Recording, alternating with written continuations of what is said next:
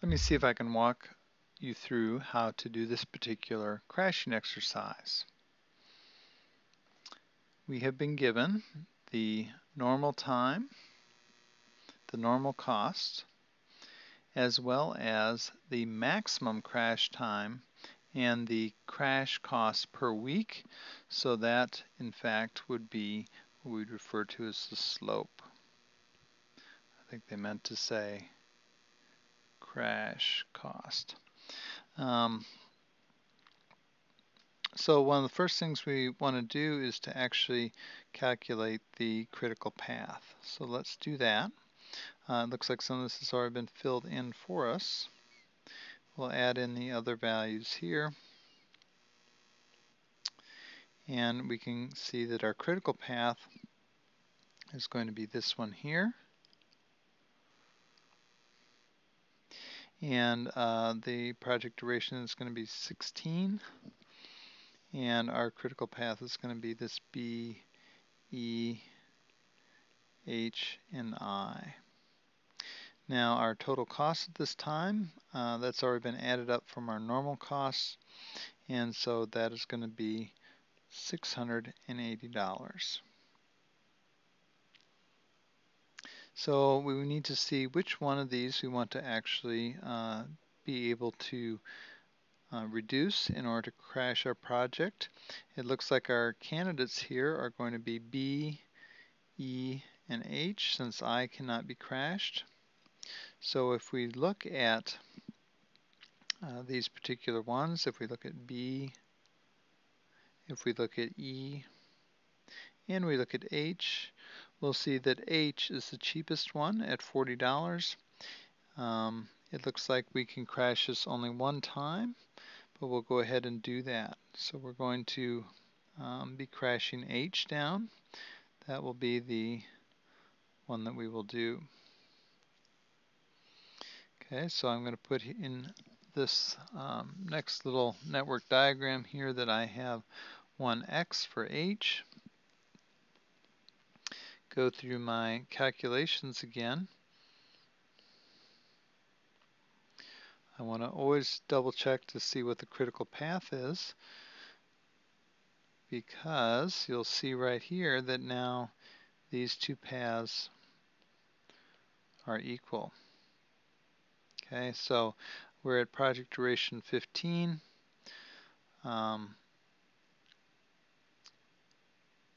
We have crashed H down, so our total direct costs, our activities change was H.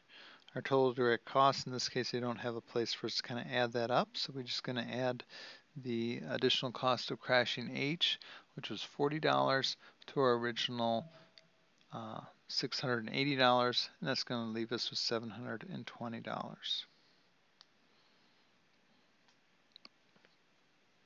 So now we need to look and see which ones we want to reduce now, and we have a decision to make. If we were to choose E, let's say that because E is $50, instead of choosing B, which is $70, but if we do E, we're also going to have to do either D or G. And in fact, if you do the math, you'll find that if we did that, D is going to be $20 and G is going to be $30. So in fact, it is going to be cheaper to go ahead and reduce B. Okay, so B is going to be the one that we're going to target on our next round of crashing here.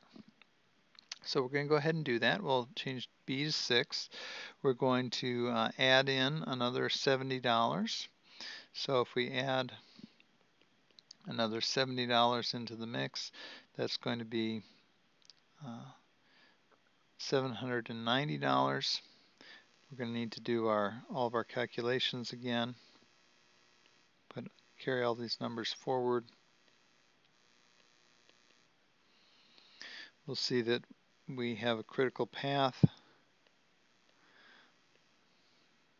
Basically two critical paths here.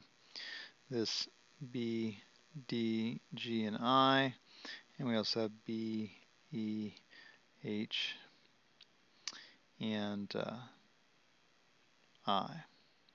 Okay, so we have the same situation again. So what we're going to do is we're going to crash B again, okay, because we have these two paths here. And once again, we're in the same situation. If we crashed E, we would have to do D or G to go along with it. So we're going to go ahead and do B one more time. So that gets us down to 5x with B.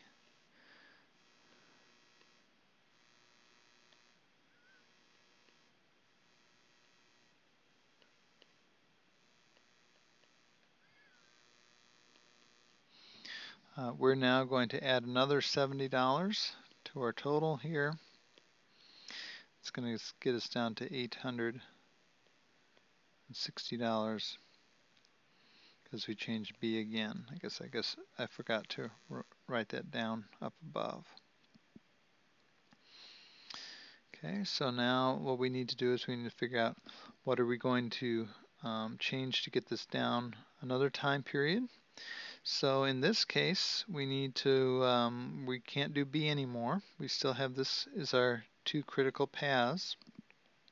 So what we're going to have to do is we're going to have to do E because that's the only candidate down here.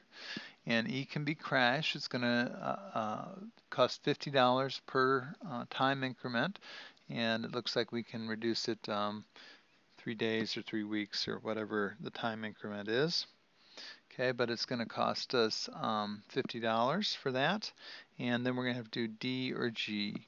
And D is going to cost us $20 and G would cost us $30. So we're going to do E and D, and that will get us down to the next project duration of 12. So let's go ahead and do that, and we're going to fill in all these values here.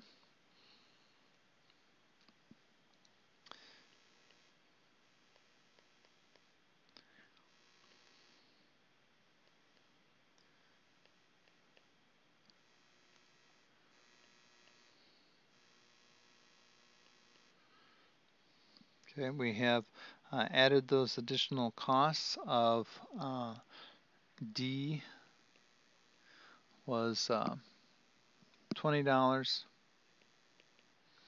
and we also had the additional cost of E, which is $50.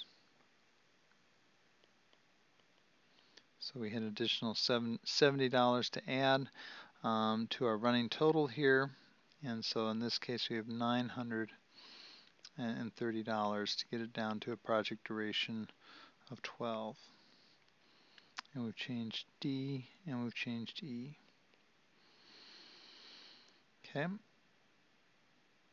So at this point, we have a little bit of a conundrum because while we can do D and E again, you will notice that everything is critical at this point. Okay, so we also have to pick something from this path up here. So now we have to pick between A or F. Okay, and it turns out that A is going to be $10 and F is going to be $200. So we're going to crash A. So in this case, we're going to be crashing A, D, and E. Okay, so let's go ahead and do that. We now take this down to 3x. It can only be crashed once. 5x here, 1x here, 5, 2, 1x, 3, 2x at this point because we've now crashed D to the maximum amount. We've got an additional $10 for A. We've got an additional $20 for D, and we've got additional $50 for E. So if we add that up to what we had previously, our total direct cost this time is going to be $1,010. Okay, to get it to project duration 11. We're going to keep on going and see if we can go any farther. We're getting limited options now. We still have everything is critical.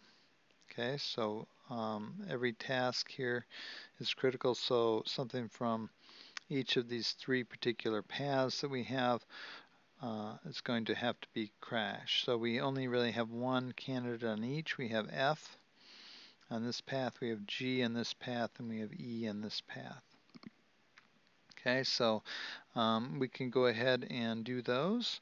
So we'll do that here.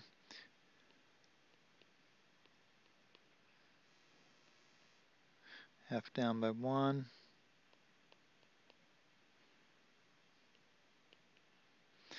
E is now down to its maximum crash time. And basically, we're done at this point. We can't crash these paths down here. F is the only one that we could crash, and it was not going to help us. We changed E, we changed F, and we changed G. E was $50, F was $200, and G was $30. If we add that, once again, kind of have a running total here, is $1,290. Okay, to get it down to time period 10. Now if we put all this data into our little table here, we can actually figure out what the total costs are. So if we put in 1290,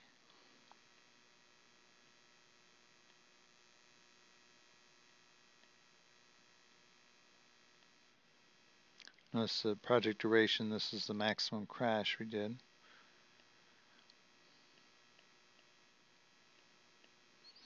And then we add these to the indirect costs. Okay, so that's an addition when we're talking indirect costs.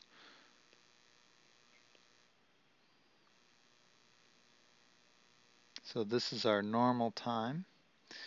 So we're looking to see if it's going to be worth crashing. Looks like it is, because it looks like our savings on our indirect costs are doing some offsetting of those increased direct costs. Remember, crashing always increases the direct costs, but hopefully will often decrease the overall cost of the project. So it looks like there is an optimum time point here at 13 days. If we were actually to go ahead and graph this out as I suggest, we would have something like our indirect costs. They'd be somewhere down here.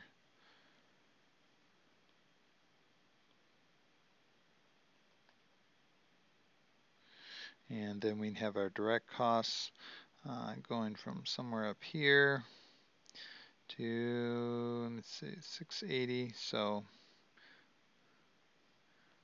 I guess they'd be around.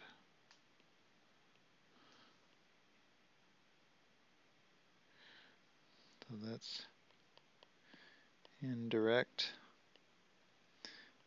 direct, and then our total costs end up doing something kind of like this, where we come down to 13, and then they go back up again. Not very elegant drawing on my part, but you can see that even though our direct costs are going up, as we get to a shorter time period, our indirect costs are going up enough that there's some sort of sweet spot here where we have the lowest overall cost for our project.